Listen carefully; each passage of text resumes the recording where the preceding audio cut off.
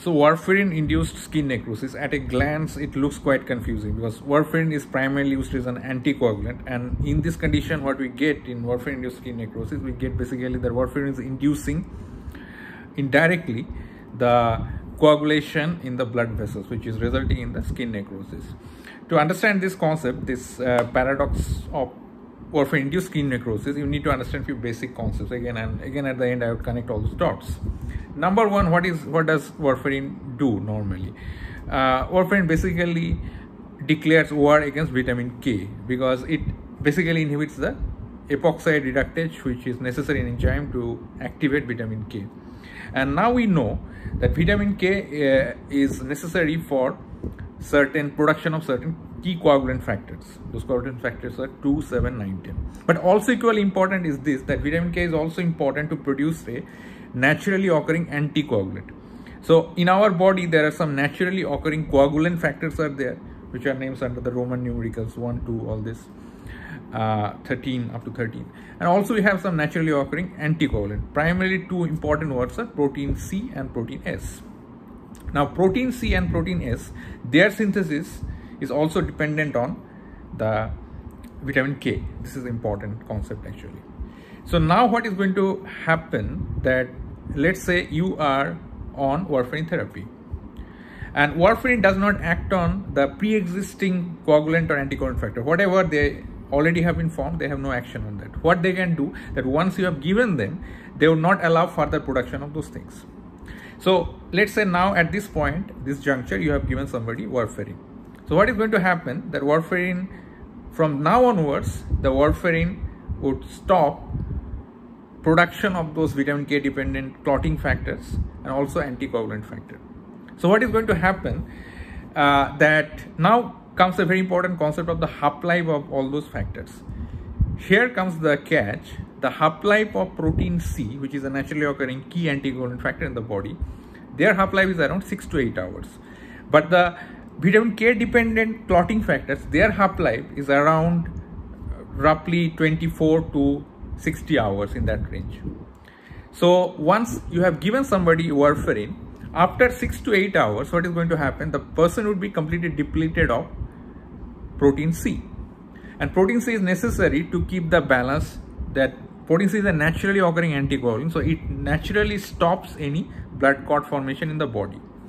So once you have given the warfarin, after 6 to 8 hours, the person would be devoid of protein C.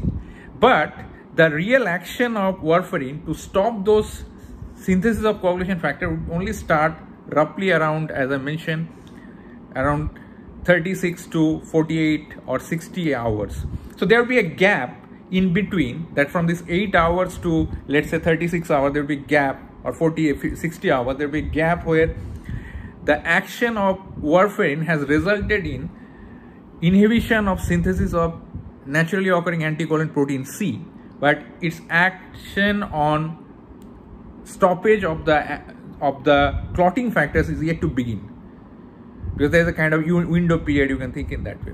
So in this period, paradoxically, that means protein C level has decreased, but the level of the clotting factor is yet to decrease, because the clotting factor's half-life is much higher compared to the half-life of the protein C. So you would be getting a period in between them. In that period, what is going to happen? Warfarin would be having a paradoxical hypercoagulable effect. That means warfarin would induce a state where, rather than stopping coagulation, that would support coagulation. And this state, what would happen, that the persons usually, they can develop, now this happens very uncommonly, they can develop the coagulation in the blood vessels of the skin, and that area particularly, they can undergo skin necrosis. That is the story behind between the warfarin-induced skin necrosis. And if you are deficient of protein C and protein S, then what is going to happen? Then you are even more at risk actually to develop this, even if you are genetically deficient of this, to develop warfarin-induced protein C necrosis. So what's the key message in the story? The message in the story is this, that warfarin inhibits not only the naturally occurring coagulants, they also inhibit naturally occurring anticoagulant, particularly protein C. Protein C's half-life is lower, 6 to 8 hours, compared to half-life of the coagulant factors. So the effect of warfarin initially is seen by certain decline of the proteins in naturally occurring anticoagulant. That means anticoagulant levels decreases and coagulation factors level takes some time to get decreased. Its impact takes some time.